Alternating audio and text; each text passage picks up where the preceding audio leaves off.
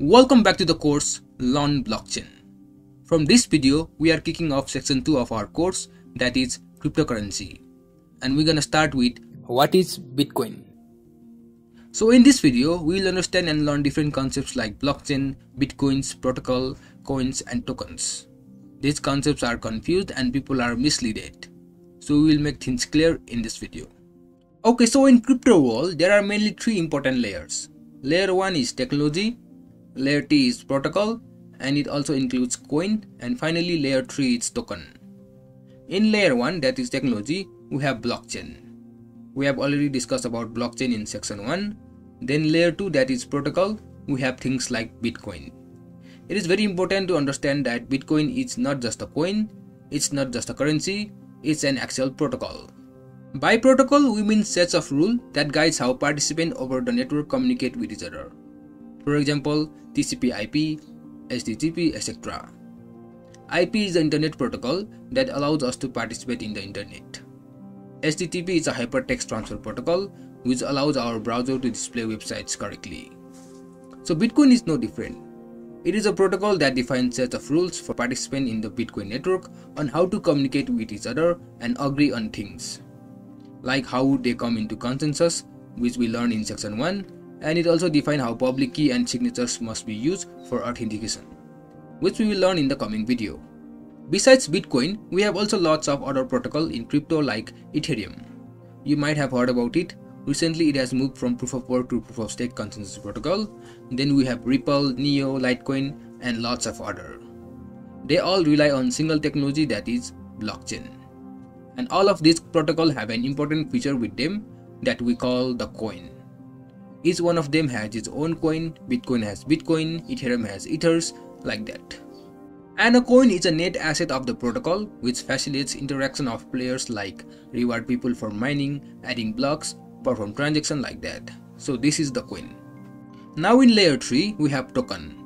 You have heard about ICO, initial coin offering, like an IPO on stock market. ICO is sometimes misunderstood or misleaded. It is actually about token. Even though it is called initial coin offering, tokens are offered here. We will talk about ICOs and token more on section 3, but right now it is important to understand difference that coins are in layer 2 while tokens are in layer 3. Tokens rely on smart contracts which are built on the top of different protocols that we see in layer 2. For example, we have Ethereum. It is the most popular protocol for creating smart contracts and for creating tokens. It has lots of tokens. Hundreds of tokens. These are few of them. But if you look at Bitcoin, it has no token because it does not facilitate the concept of creating smart contracts, so we cannot create token in Bitcoin. Ripple also does not have any token. Neo have token, some of them are deeds. So this is how the world of cryptocurrencies, crypto technology and blockchain work.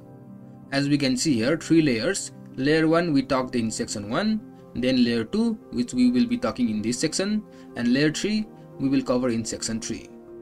Okay, so what is Bitcoin actually? Bitcoin was invented in 2008 by Satoshi Nakamoto. A white paper was published under the name Satoshi Nakamoto in 2008, which explained this whole system. Lots of detail, all ideas, many ideas we talked in section 1 and many ideas which we will talk in section 2.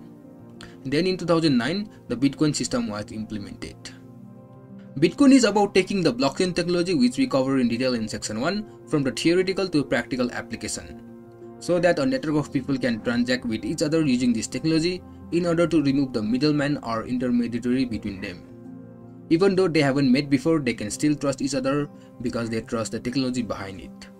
So that layer 2 is all about creating the protocol of how can people transact. An inherent component of transacting is exchange of value. And that's why coins are part of layer 2, that is part of protocol. And that's why the protocol removes one of the biggest intermediary that we know about, the banking system.